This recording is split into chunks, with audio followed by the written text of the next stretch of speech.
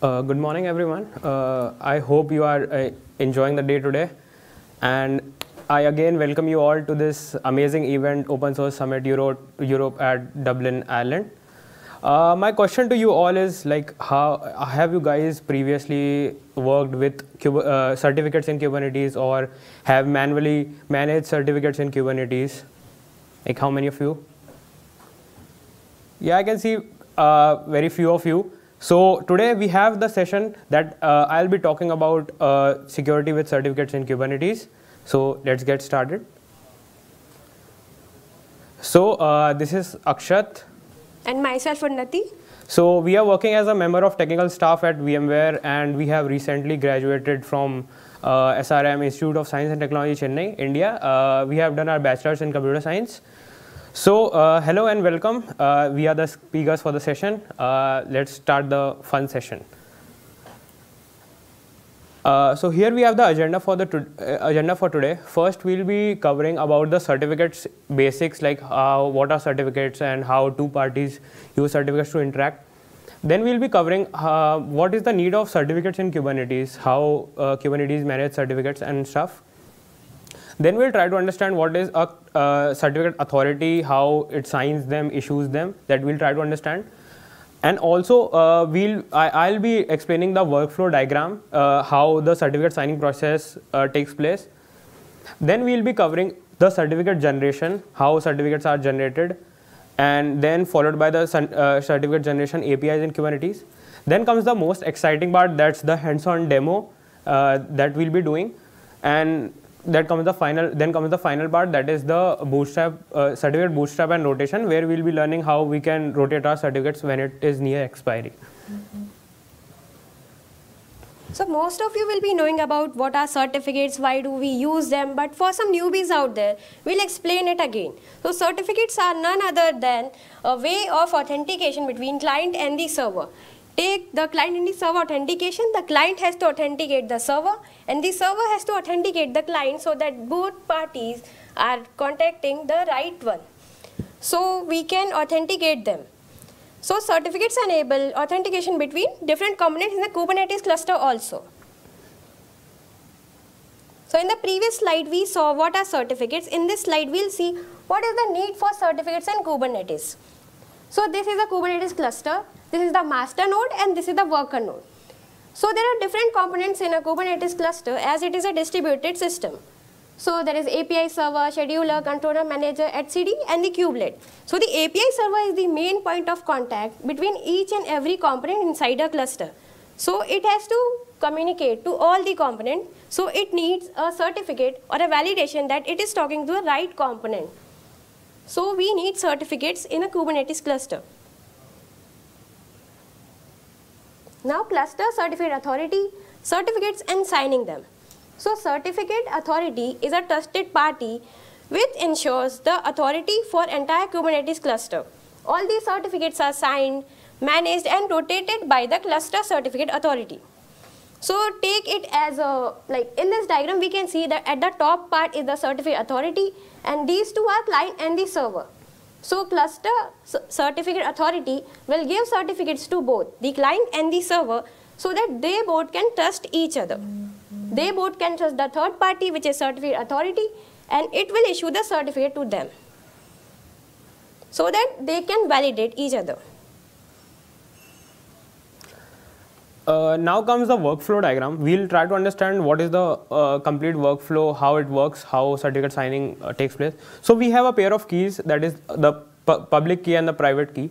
So using the public key and the tokens and the CSR certificate signing request, the certificate is the identity info. It goes to certificate authority through a CSR. CSR stands for certificate signing request. And once the CSR reaches to the certificate authority, the certificate authority validates the certificate and also the token. And after that, it issues the certificate and also signs the certificate. And this is the signed certificate that we have received in the end.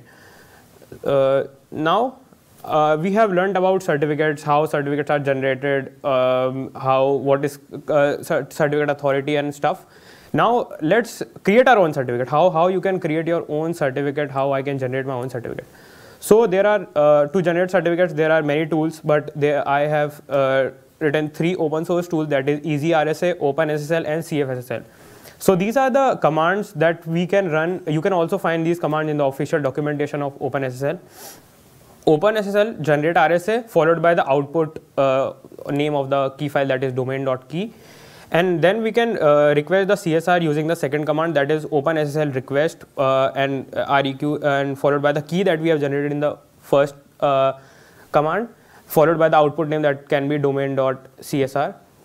And also coming to the third command, after we have created the CSR and the key, we will be using it to generate a certificate. So here is the third command that we will be running, that is OpenSSL x509 followed by the key and the CSR that we have created, along with the days for how many days it should be valid and the certificate name that we want the output.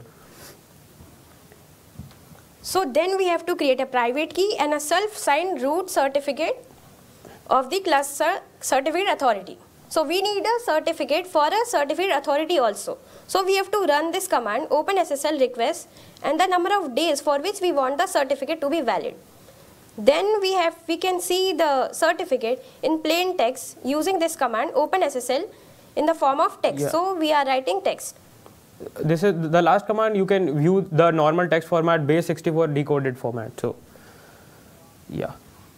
Now certificate generation API in Kubernetes. Kubernetes also offers a certificate generation API, which is certificates.k8s.io. This is the endpoint in which you have to hit it and then it will generate a certificate. So it provides a certificate which is signed by a certificate authority that we can control.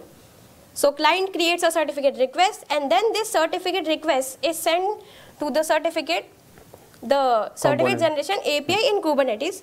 So it is stored in a pending state before it is approved. So then the cluster admin approves the request and then it is issued.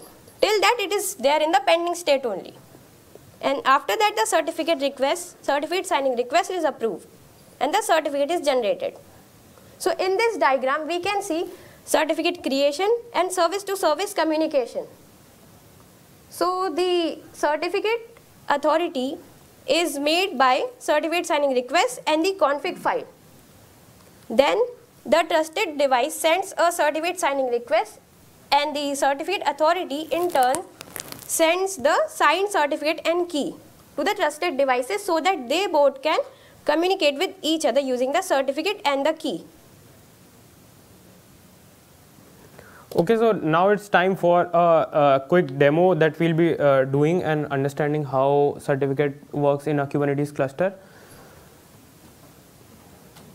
So here we have a Kubernetes cluster up and running and this is a mini. I am running this cluster in my local system, that is a Minikube cluster, and in this Minikube cluster we can see there is a default Kubernetes service that is running. Can you zoom it?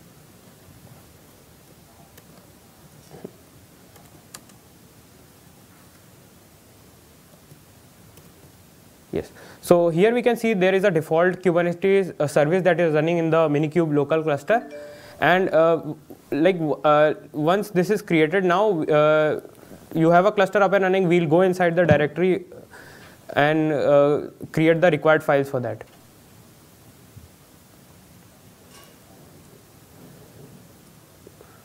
Yes, so here this command is used to create your CSR. So for creating your CSR you need to specify the host. The first two are the internal DNS of the pods that we have to define, followed by the internal IPs of the pod, and we also have to give the key, what algorithm it should use, and the size. And you can see in the output the CSR is generated. After running this command you will get two files, that is server key file along with the server.csr file. So our CSR is formed. After this we'll use these two and we'll approve first. So here the CSR file is formed in the previous step. Now we need to apply it to our cluster, right? So we'll run the command kubectl apply and we can give the name as per our preference, so I am giving it OSS submit.default, and I am passing it in base 64 encoded format. So I can see the response that it is created. And when I do kubectl get CSR, you can check that the condition is in the pending state. So the CSR is created and it is also transferred to the cluster, but as she mentioned that when a CSR is created, it is in the pending state until a Kubernetes admin approves it. So I'll do describe CSR followed by the name. I can see here it is in the pending state. And these are all the details that we have for our CSR. And also we have the signer name. Now cluster admin will approve it. So we can run this command kubectl certificate approve followed by the CSR name. So we can see we got the output that our certificate is approved. CSR is approved. Yeah.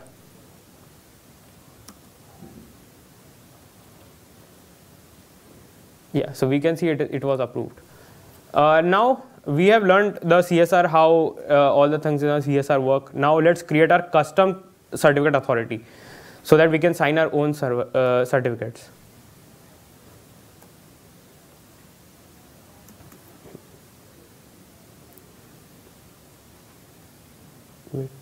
Yeah. So in this we have given this the name here as the signer, and we can see that certificate authority files are created.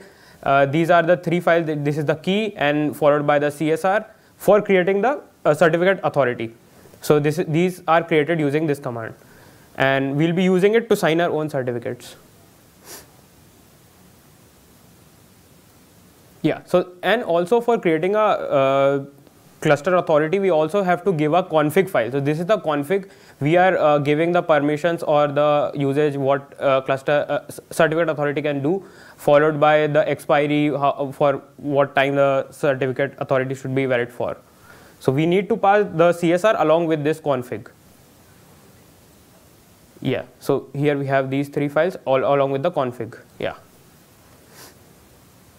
Now I am running it, kubectl get CSR, this is approved, we saw in the previous step. Now let's sign that using the certificate authority that we have created.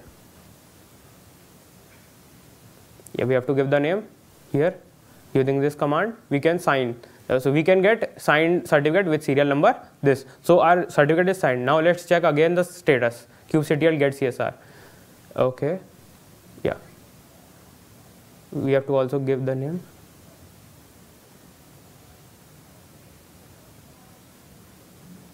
Yeah, and when I send a signed certificate to the API server, I receive this JSON response. So this is the JSON response which is received after sending the request and the certificate to the API server.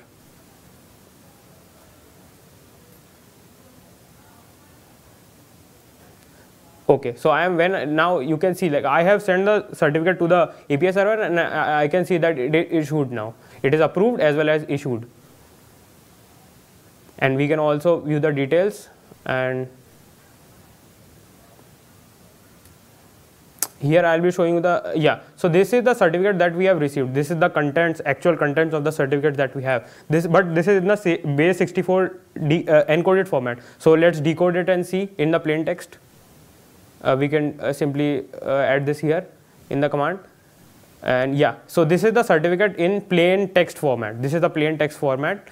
These are the contents of our certificate that is downloaded. Like we can download this certificate, use it in the Kubernetes cluster anywhere. Yeah, go ahead.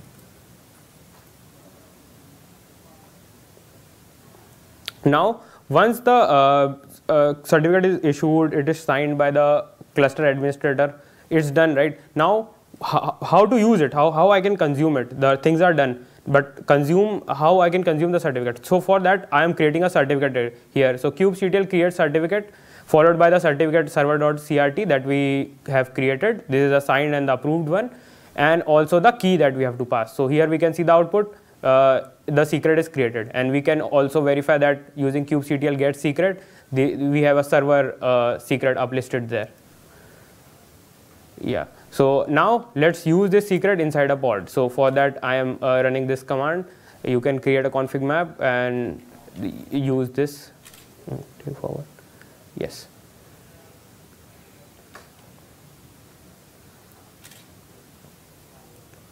Yeah, so let's come back to the slides.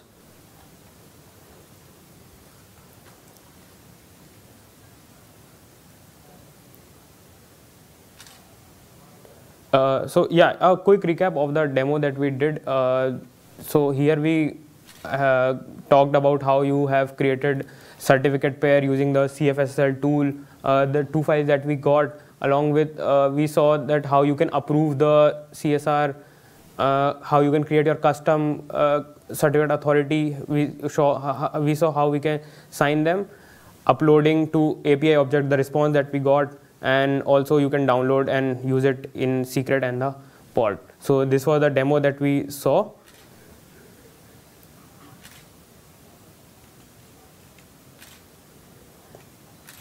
Now let's cover certificate bootstrap and rotation.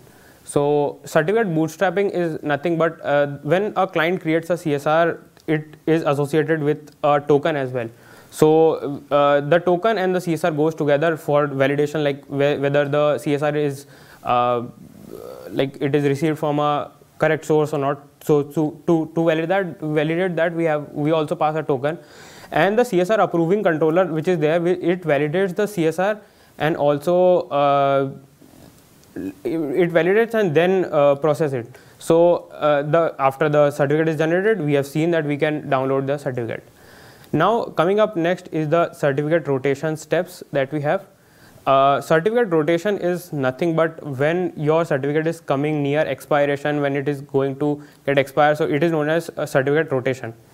So by default the certificates are generated for 1 year, so that like we don't have to renew it again and again.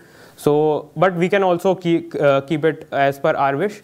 So like when you want to, if you are using Kubeadm, then you don't have to manage certificate, it will rotate automatically for you. But if you are not, then you have to manually do it in the cluster. So using this certificate rotation technique, we have to rotate our certificates. So once the new certificate is available, then we can use it to authenticate the connections in a cluster.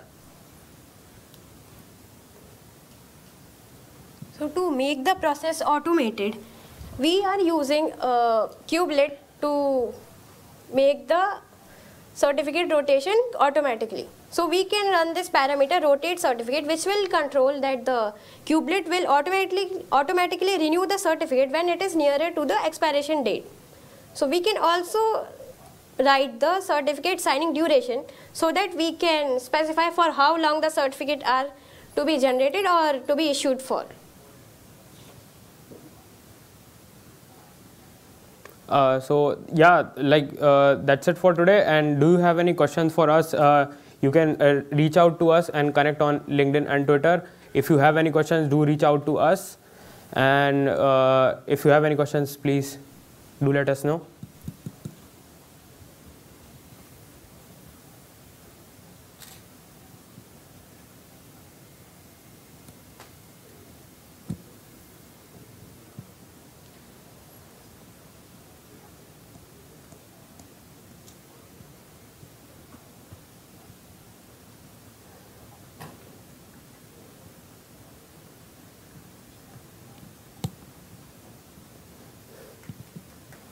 Thank you. Thank you.